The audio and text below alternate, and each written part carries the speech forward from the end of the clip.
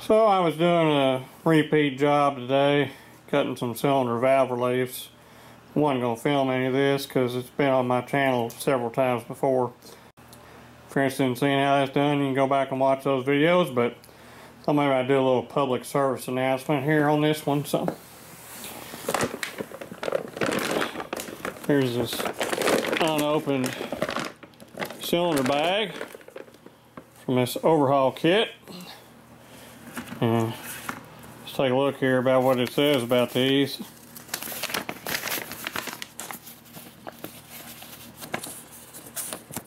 says important. Pistons have been installed in the cylinder liners, reduce the possibility of piston ring damage during shipping. For installing new piston rings and cylinder liners, the parts must be broken to ensure proper seal between the piston rings and cylinder liners. Blah blah blah. Inspect parts, sure they are clean, free defects, correct for your application. Install part assembly in accordance with procedures specified with equipment manufacturer manual. Blah blah blah blah blah. Yeah, it doesn't say here specifically, so let me get the book. I was unable to find anything definitive about this, but it does say power pack assembly, save time performing the overhaul. Customers not have to wait for machine shop rebuilds, old connecting rods, order power pack symbols, everything you need. Pre-assembled cylinder kit. Anyway, I don't know what their intention is because I didn't find anything specific. In John Deere world, they kind of expect you to push the liner out of the bottom, put the wrist pin through your connecting rod and stick it back together. They don't recommend taking the liner assemblies apart. However, I'm going to say you can go ahead and skip that.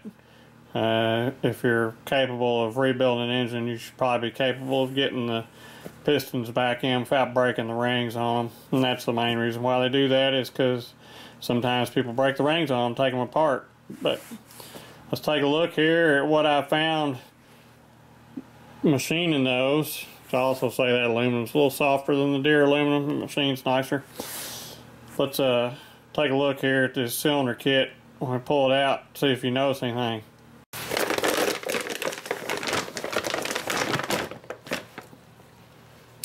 First time out of the bag. So there's their assembled assembly.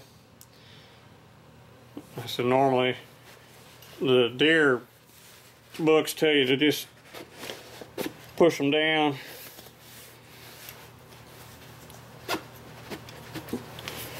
Like this, and you can get the snap ring out, pull your wrist pin, put your cylinder, put your connecting rod back in, stick it back in.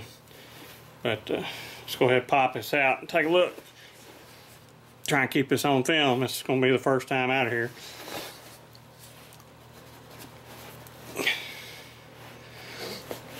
It's a little tight. I'm trying not to shoot it out either.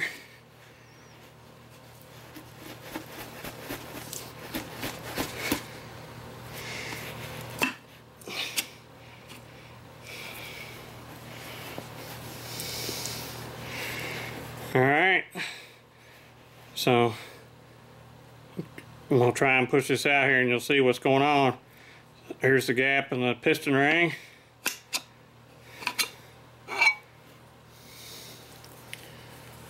Yeah, we know. That one there's staggered. Figures.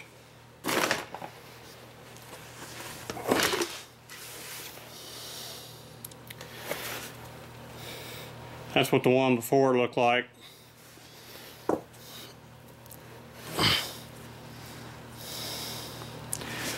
There's another one. Well, it looks like 2 out of 6 of them were staggered. Interesting. Of course, the only one I go get the camera for comes out right. But just telling you that you should probably check these to see if they are indeed staggered, because some of them were not.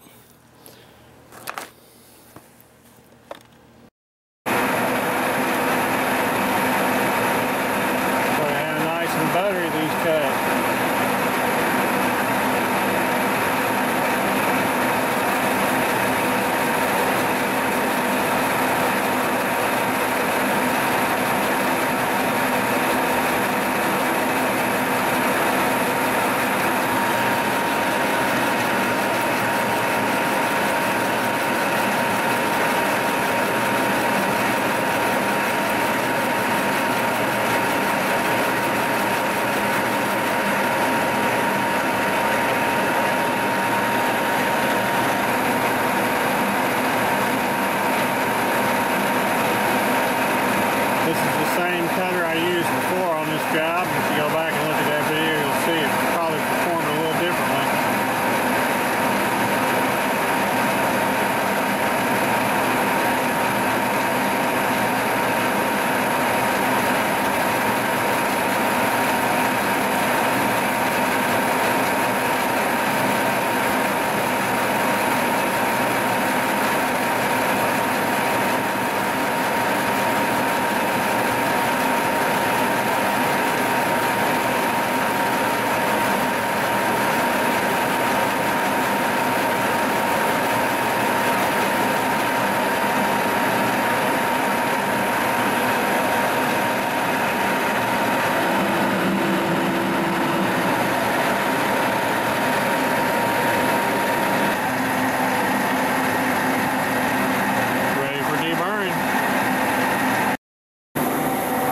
People often worry about putting the big diesel pistons in a vise like that, and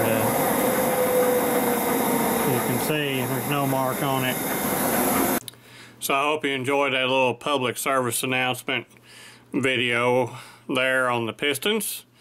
As the moral of the story is to just check everything, and you'll avoid some problems that are potentially there that you may not have known about. If you just made the assumption that everything was right when it came to you, you would probably wind up with an engine with extra blow-by in this particular case, with 4 out of 6 of them not being correct. So it doesn't appear to be a lot of quality control in some of these things that you buy today. It definitely appears to have gone downhill pretty much across the board. So got to keep your eye out. Thanks for watching. Thanks for subscribing. I'll catch y'all later.